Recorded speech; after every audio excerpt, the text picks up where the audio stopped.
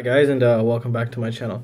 Today we're going to be reviewing the Ipeaka EFM 30 amp ESC. Now this is rated 3 to 6S LiPo. It can run D-Shot 600 out of the box, and it does have RGB, so that's pretty darn cool.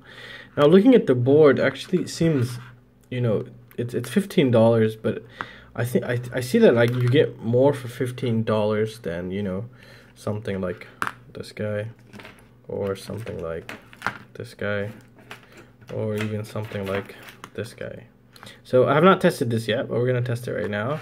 But for $15, I mean, look at this. You have some protections, you have a 10-ohm capacitor, you have two 10-ohm capacitors, you have an RGB LED. I really don't care about this, but I mean, it's a big plus they add it.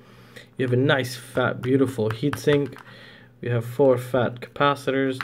So, I mean, I have high hopes for this. That's what I could say right now.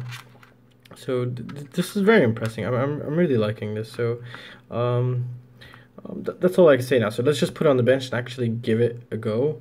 So it is rocking a BB2 chip, and it's 30 amp ESC, so it's rated for 30 amps, and the burst is 40 amps. So that's good.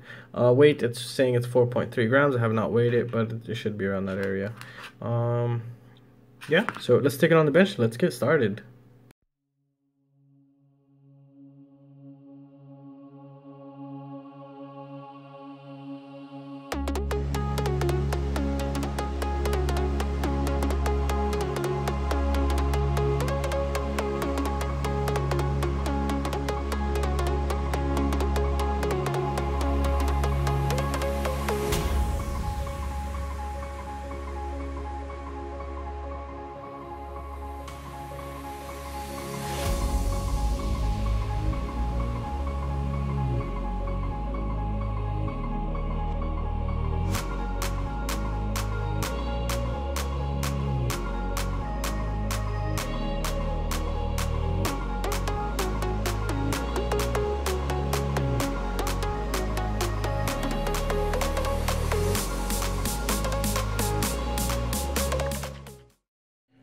Alright guys, so how did these ESCs do? Now, they're rated 3 to 6S, and it's 30 amp, it's D-Shot 600 with RGB. RGB is pretty awesome. Now, this one actually filtered out the higher frequencies pretty good. Not as good as I hoped, but it did very well. It did very good. I compared it with the Racer Star Tattoo because that's like in the same price category. However, this has, let's just say this is 3 to 6S, and it has RGB. And the other one just BL-Heli32 to I think a 5S, so they're both around $15. However, in voltage spike, this one outdid the Racer Star by 1.4 volts. So this one was 22.6 volts, and the Racer Star was 24 volts. Voltage drop, this one also outdid the Racer Star, 11.6 volts, and the Racer Star was 10.4 volts. So this one is right under the safe zone, but it's totally fine. I mean, if you stick one of these on there, it's better than the Racer Star Tattoo, that's for sure. Not by much, by a little. However, I think if you start having problems, just a 470 microfarad low ESR capacitor would clean up the whole system if you had problems.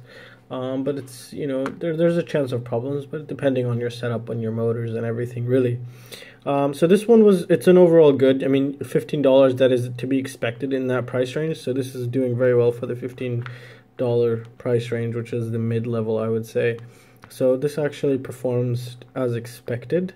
Maybe I was expecting a little bit more since it had more tantalum capacitors. Maybe if they added like 2 more capacitors here, it would have just been amazing. However, this has a heatsink, so that can increase durability of the ESC compared to the Racer Star. So I think this is a good buy. It's a winner. It's not the top winner, but it's a winner in my book. If I got stuck with these, I would use them. I don't have a problem with these. They're not bad at all. So these are good. These are not bad at all. And if anyone's ever used them, please let me know down in the comment section. Tell me how your experience is with them. They seem good. They seem pretty well made. I mean, it just looks very well made. You even have some protection here. Yeah, I think this is a very good one. Very good one. So that's really going to conclude it for this video, guys. If you guys have any questions or any suggestions, feel free to let me know. And I hope I helped you guys or helped someone out there. And that's going to conclude it for this video, guys. So I will see you next time. See you guys.